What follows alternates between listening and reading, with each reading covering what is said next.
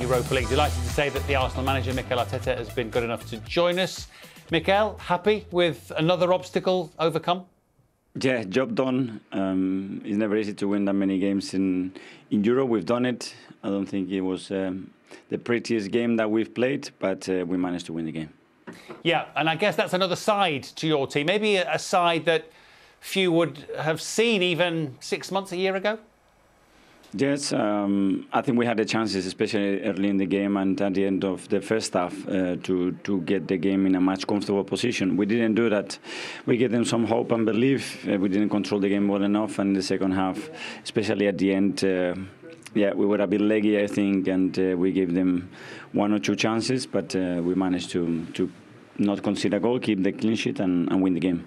Yeah, obviously you had to make changes, and that will affect the flow of the game and create perhaps a more open game than most coaches would like.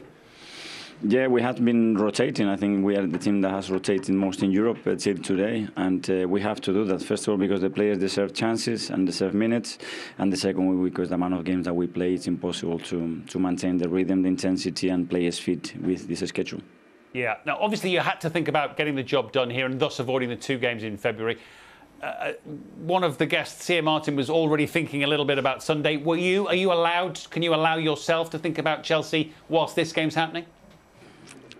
We have all the games and the fixtures in our minds to try to get a very competitive team all the times and win the games, which is the most important thing. But today was really important. We know how important it's going to be, especially when other teams are playing in February. And winning helps winning. And today's atmosphere in that dressing room after being first is much better after a win than after a loss. And that's the focus of the team. On a couple of the individuals, Gabriel Jesus does a lot for your team, but he's just looking for that goal. I think it's 8 games without a goal. Does that bother you? Does that bother him?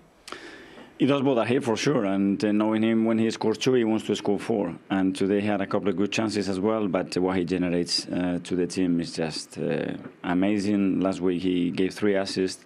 Today he was involved in a reaction again, and the goals will come. Mikel, just wanted to say congratulations. The run you're on is quite magnificent.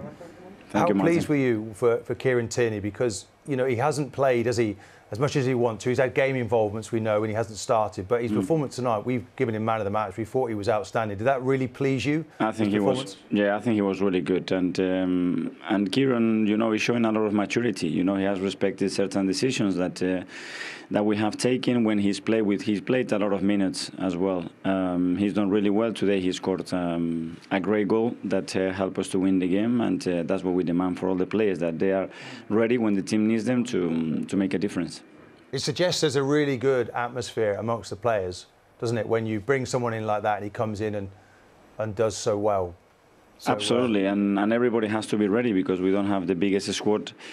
And everybody's important. When you see the amount of minutes that they all played, it's a lot. So they have been really important. They have been important in the Europa League. They have been important in the league, and they will continue to be so. So we need everybody involved and active, because at any moment you are needed and you have to contribute to the team. And with that in mind, Taki Tomiyasu obviously came on and then had to go off. Do you able to update us? It doesn't look great. We don't know. Obviously, he had some muscular issue. He had to come up. Obviously, we didn't want to take any risks, and we'll assess him in the next 48 hours and understand what's happening. OK, we really appreciate you joining us. Thank you very much, Mikel. Well done. Thank you very much. We will see you in the new year. OK, thank you.